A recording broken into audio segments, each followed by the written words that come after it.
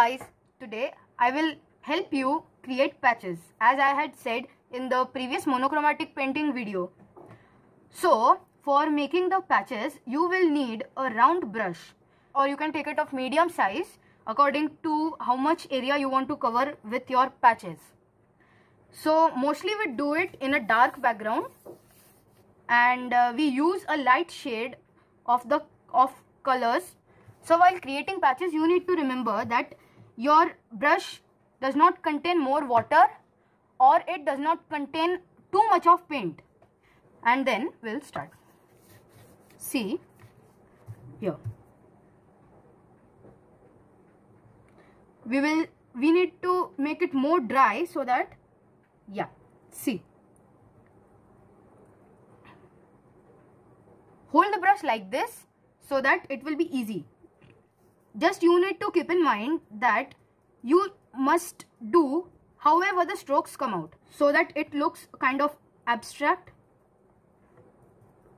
And you must notice that these small gaps between the color will make it more realistic.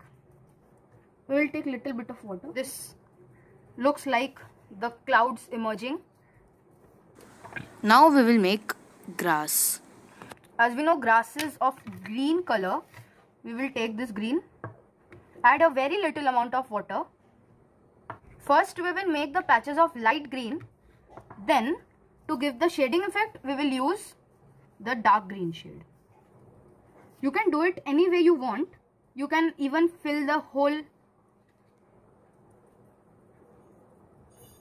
like this, or you can just do it in a side how I did the clouds. You can also use these patches for making flowers. See, we are done with the light green shade. Now you will use the dark green shade. Add a little amount of water.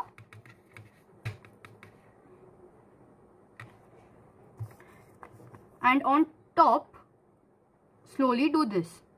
I know you will say that these colors don't look mixed. I will tell you a trick how to mix these colors too.